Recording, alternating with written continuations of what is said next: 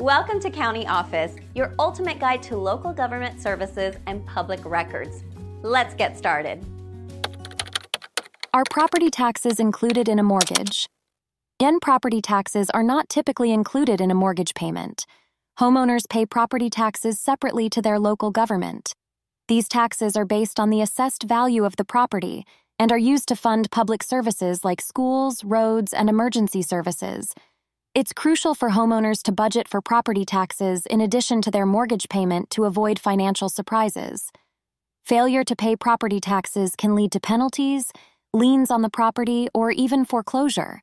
To determine the exact amount of property taxes owed on a property, homeowners can contact their local county assessor's office or visit countyoffice.org for more information.